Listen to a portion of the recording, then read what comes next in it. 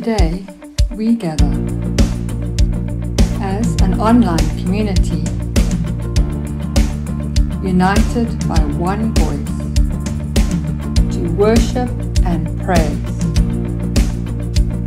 our Lord and Savior.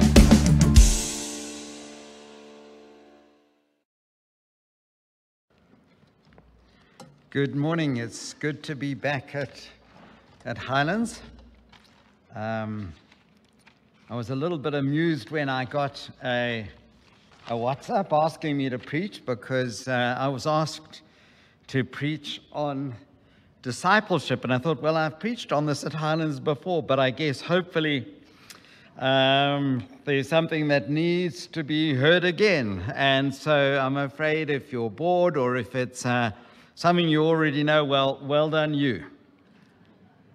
And when I was asked to speak about discipleship, I thought, and on some of the ways that Jesus taught about discipleship and how to live our faith out in relationship to the Father. And I thought, my goodness, that's a ridiculous topic. It's so big. It's like, could you talk about marriage?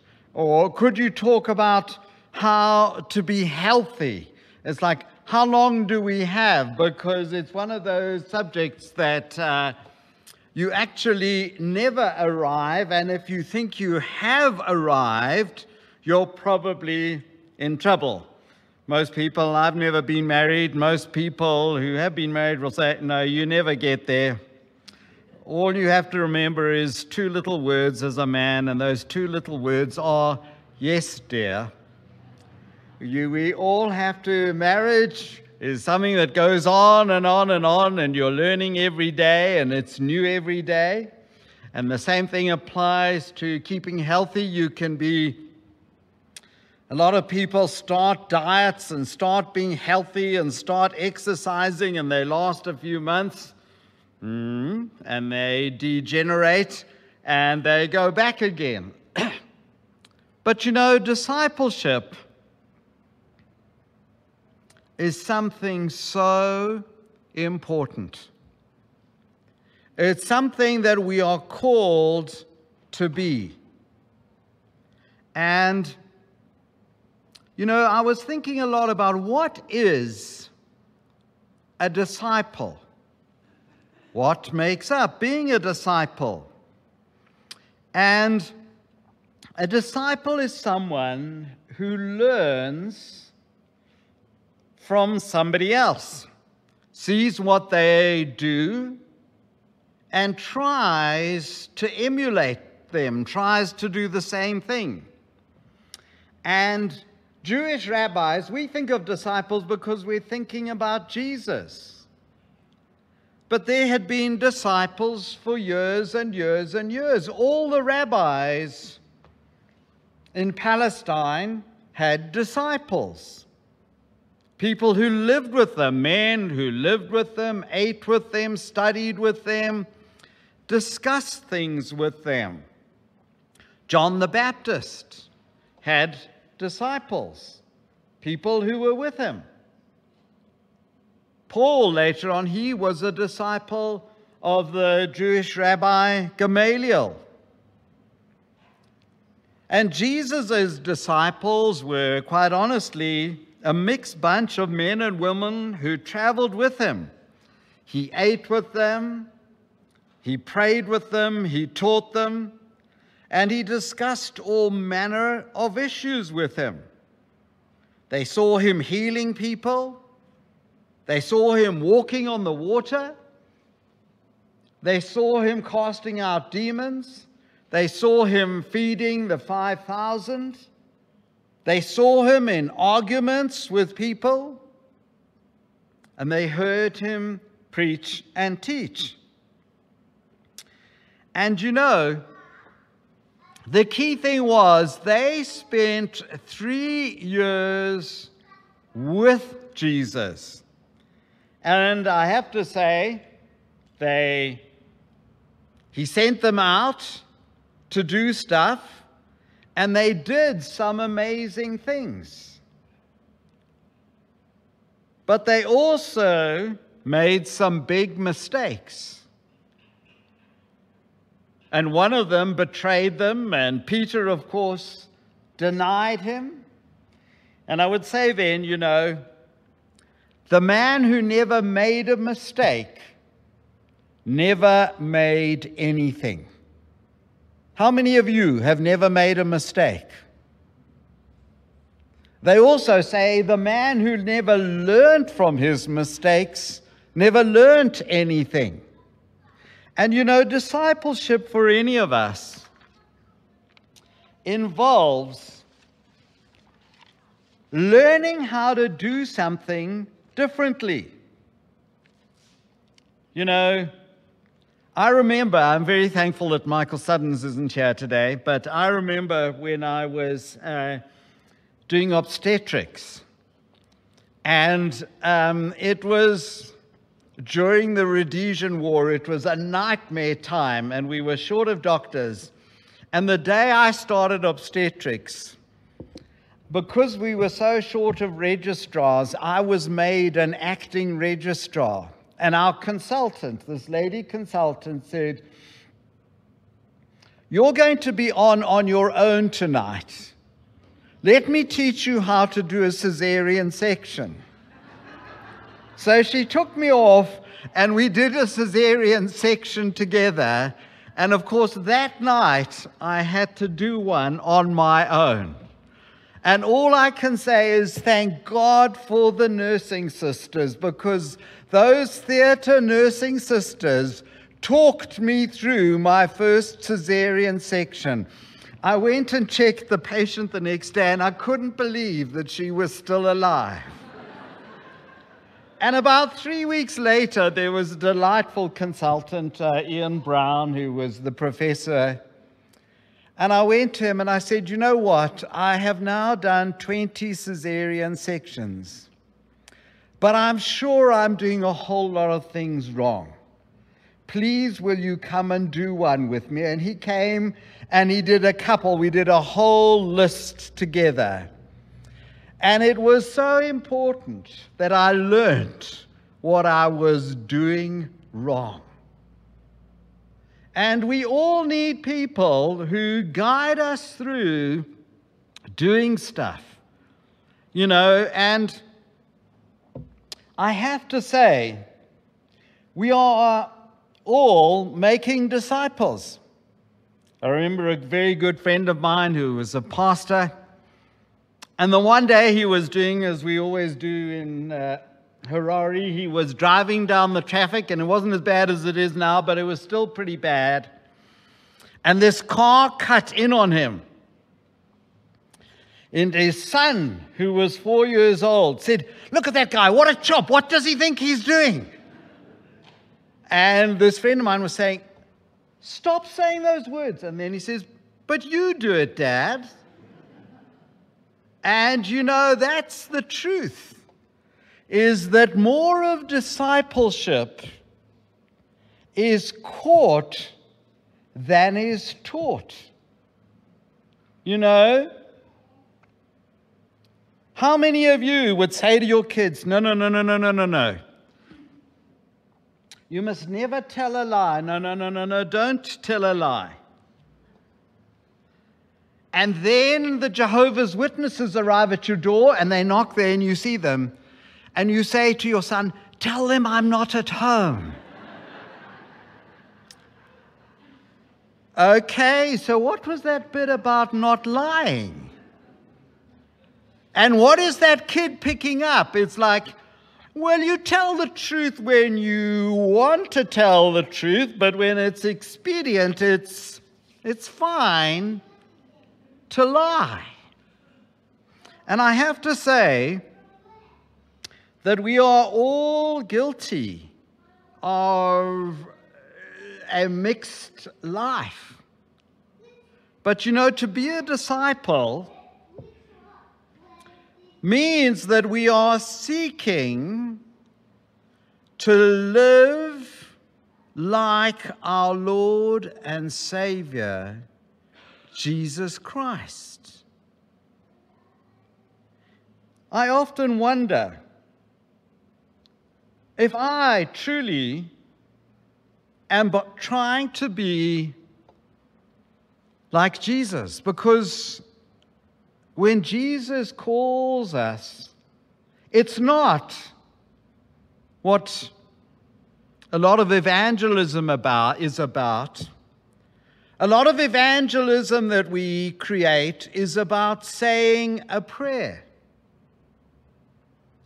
confessing your sins, and believing in Jesus Christ. And I remember Dire Straits 30 years ago.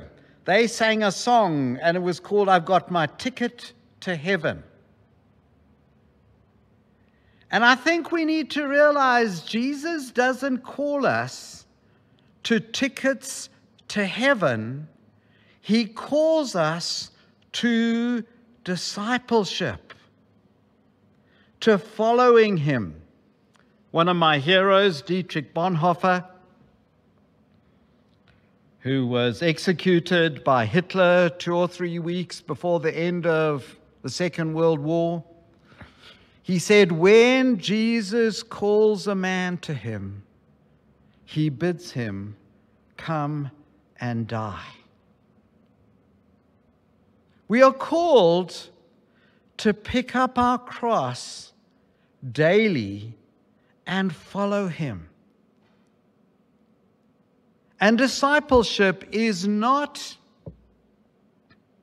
about you fulfilling your earthly desires. It's about you and me focusing on the life, the word, the calling of Jesus Christ, and seeking to become more like him. And it's costly. And we need, all of us, to be seeking to be disciples. First of all, to be disciples of Jesus Christ, and then to be making disciples. The Apostle Paul in 1 Corinthians chapter 11, verse 1, he says, "Follow me, imitate me, as I imitate Jesus Christ." And so the first thing all of us need to do is to be fixing our eyes upon our Lord and our Savior, Jesus Christ. I think there are a whole lot of things we need to do. We need to start praying for ourselves. I would confess that there are many times that when I have failed so badly as a disciple of Jesus Christ, and we need to be praying, Lord, speak to me and draw me to yourself, that I might be more like Jesus.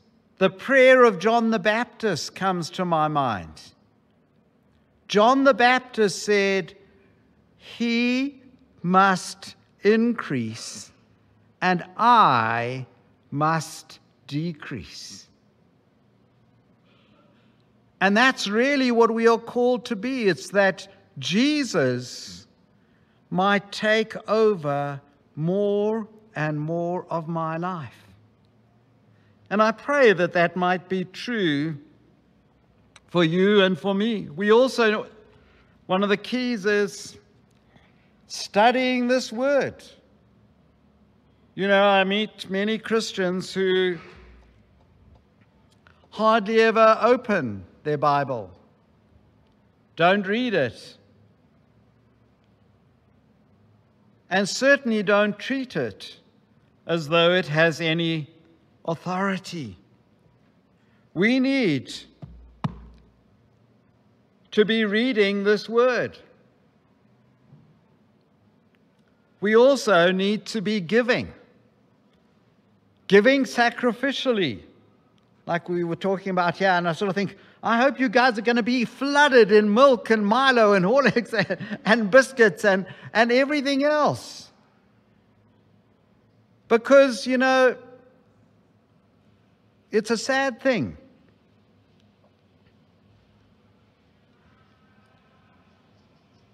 That so much of our lives is taken up with things that are actually not that relevant. And the most important thing is that we might show Jesus Christ. And I have to tell you, all of you are making disciples of people every day. As I said, with that little kid being told to lie. Your kids pick up your character. They do. I don't care. It doesn't matter. Your workmates, the ethos of a company is picked up from the MD. If the head of the company says, do it like this, that will trickle down into the whole company. If kids see mom and dad lying, they will do the same thing. You know, I often hear people complain, you know, the kids of today. And I think, well, who raised the kids of today? It was the adults of today who raised them. So we need to look at ourselves. A number of years ago, I was taking a group of youngsters around Zimbabwe. All of them were delightful young Christian men. And of course, we got stopped near Chivu. And the police gave me a hard time about my jolly fire extinguisher, which was fine. And I have to tell you, I got into a huge argument with the policeman. And at the end of it, I turned to him and I said, I ended up having to pay him this money. And I said to him, I just hope you don't get sick, because I'm a doctor. And if you come to me, I am not going to look after you. And then I drove off. And about 10 k's around the road, I had to apologize to those guys and say, guys, you just saw the worst display of Christian character, and I'm so sorry. And you can all relate to it. And God's not looking for, and you know, as parents, you're not perfect, but they are looking for men and women who genuinely display the character of Jesus. And you know, we've all got a character.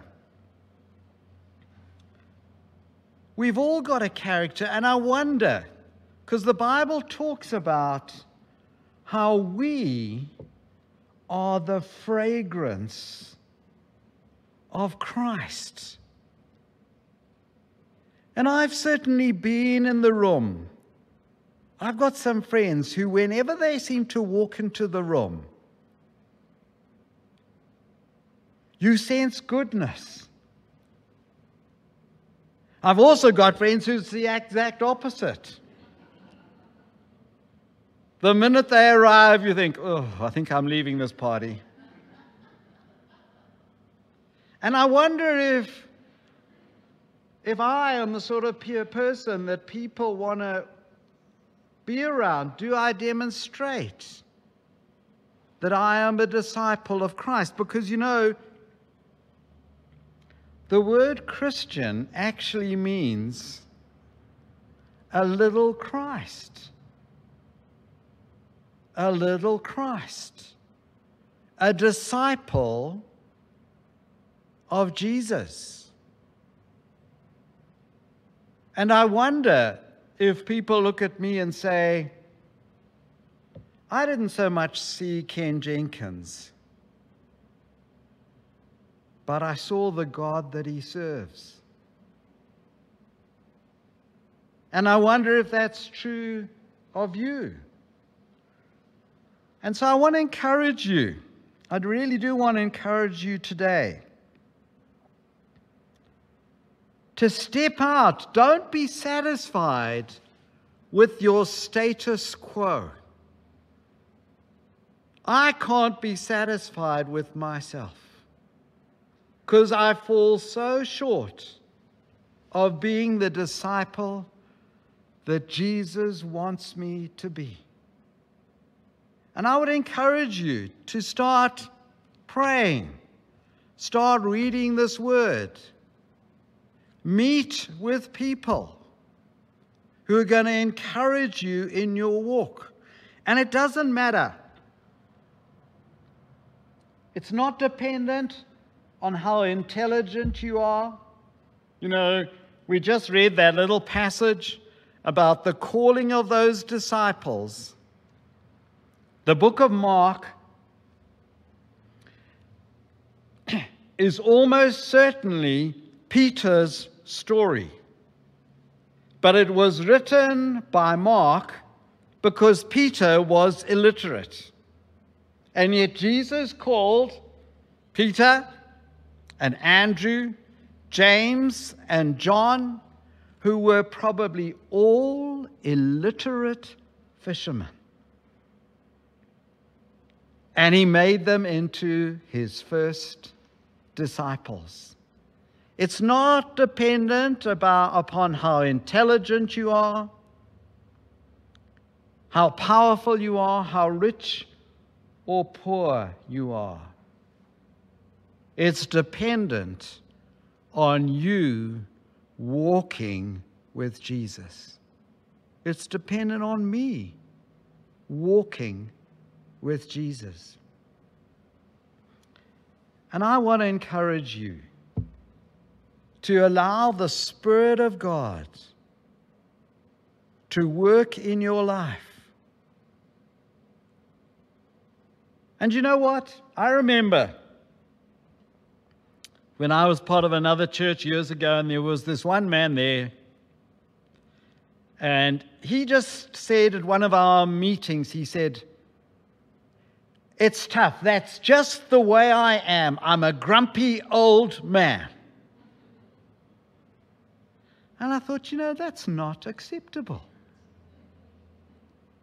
That's not acceptable. I don't have to be a grumpy old man. I don't have to be jealous or proud or angry. If I'm doing that, I'm blaming my past. But I can move forwards to be a disciple of Jesus and to demonstrate the fruit of the Spirit. And I want to encourage you, this is not an easy word, and I can tell you it's not easy for me, that I want, by prayer, by reading God's word, by fellowship with people, by giving and giving beyond my ability to give, by praying for those who are sick, by reaching out to the poor. When we were talking about Stanford going to the prisons, Jesus says, "When did you visit me?" When you were in prison. We've all got a call to do stuff. We come across people all through the day, every day, who need encouragement, who need prayer. And if we're going to show Jesus to this world, we need to simply not just be converts, but disciples of Jesus. And ultimately, it's all about Him. I'm very aware I turned 70 this year, and my 70 years and 10 are up. And then, when I die, it's not going to matter what I owned. All that's going to matter is what Jesus says when I die. And I've always said, you know, funerals are actually pretty irrelevant. Because what people say about you doesn't really matter that much. You know what matters? It's what Jesus says to you when you see him. And my prayer for myself and my prayer for each one of you is that Jesus might say, "Well done, my good and faithful servant. Enter into the rest prepared for you." And so, guys, don't be satisfied with where you are. Don't be satisfied with where you are. Seek to follow Jesus, and you'll find out about that through reading this word. Pray that you might be changed. And in many ways, this word acts as a mirror to reveal the areas where we need to change. And ask other people. Sometimes it's hard. Like that little kid saying, "But you do that, Dad." The apple doesn't fall far from the tree. And maybe we need to ask our workmates, do your workmates see something of Jesus in you? Do they ever hear you talk about Jesus? Do you ever say, when they ask what you did this weekend, do you ever say, "No, I went to church"? Are you religious or something? "Yes, I am more than religious. I'm a Christian." Do you want to hear about it? Or are you embarrassed? So we're called, guys, and we're not called to a ticket to heaven. And we're also not called to have the focus on me. This world does not revolve around you. It does not revolve around me. It revolves around our Lord and Savior, Jesus Christ. I want to encourage you. I don't want this to be a discouraging message. There's no greater joy. There's no greater fulfillment than being a disciple of Jesus Christ. I just looked at Dietrich Bonhoeffer's book again this morning, and I thought, he died in 1945, executed by Hitler. He was engaged to get married, and he died. But he's absent from the body and present with the Lord. I think of Jim Elliot, who was massacred in the 1950s in Central America, and he said, "He is no fool who gives what he cannot hold to gain what he cannot lose."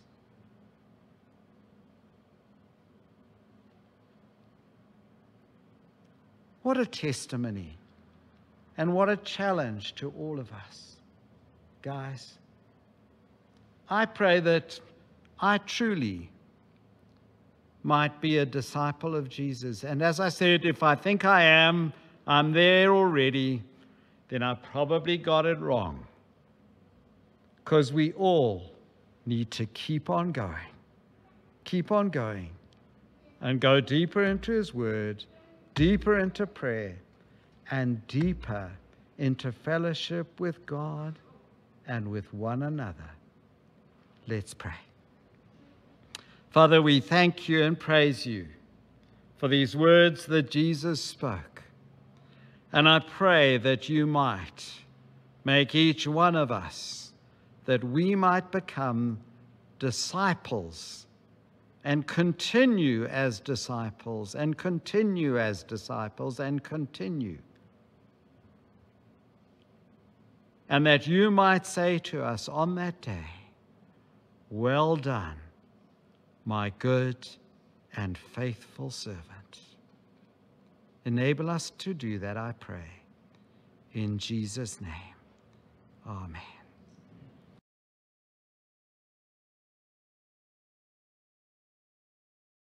We pray that you would have a great week, knowing that God your Father is with you every step of the way.